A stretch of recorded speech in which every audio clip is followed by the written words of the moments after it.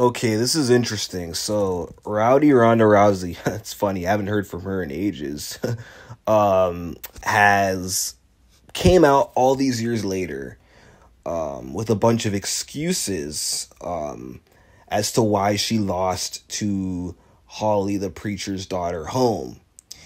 So this is what she had to say.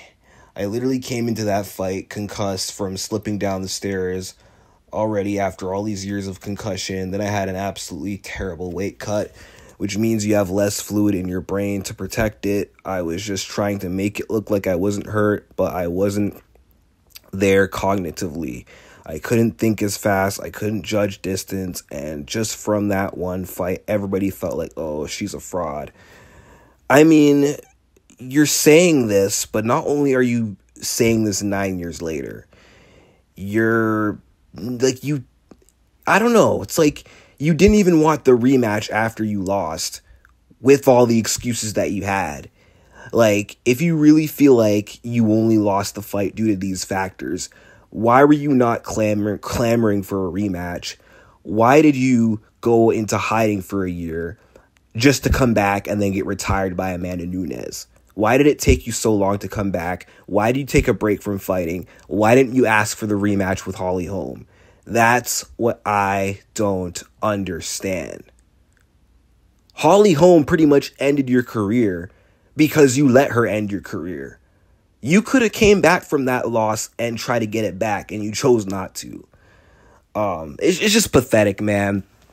I mean, it's pathetic for her to say all this stuff now when she's not even planning to come back to the MMA scene at all. Like, she could be fighting Holly Holm at UFC 300. I've always thought that if there was a time for Ronda to come back, it's UFC 300. Kind of like how Brock Lesnar retired and then came back after like 5 years to come back for 200.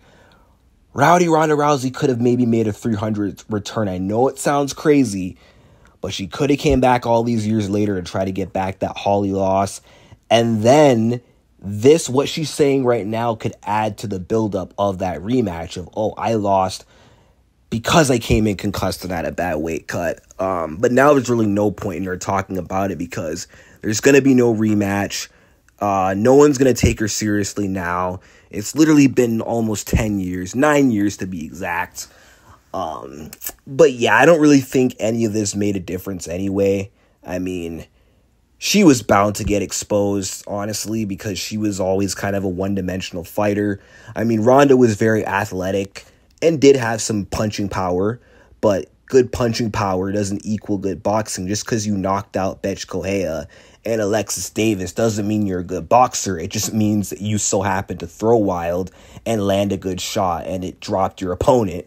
Didn't mean you're a good boxer, but I think the issue with that fight is your coach, Edmund Tarverdian, try to put it in your head that you're this great boxer and that you could outbox Floyd Mayweather. Joe Rogan was saying that. So because of that, you approach the fight like a boxer against an 8-time world boxing champion.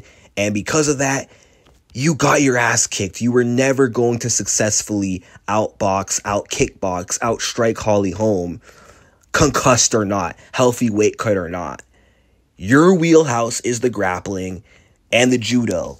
And, you know, to be fair, she did attempt some takedowns on Holly, but they were negated and stuffed, and she was overpowered in the clinch. So she was probably damned to lose this fight anyway, because styles make fights, and I just think Holly was kind of a bad matchup for Ronda Rousey.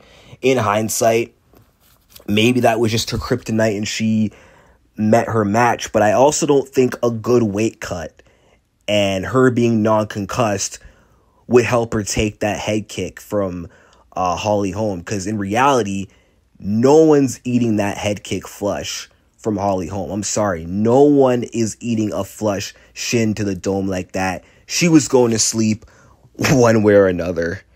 But whatever, it is what it is. Let me know what you guys think in the comments.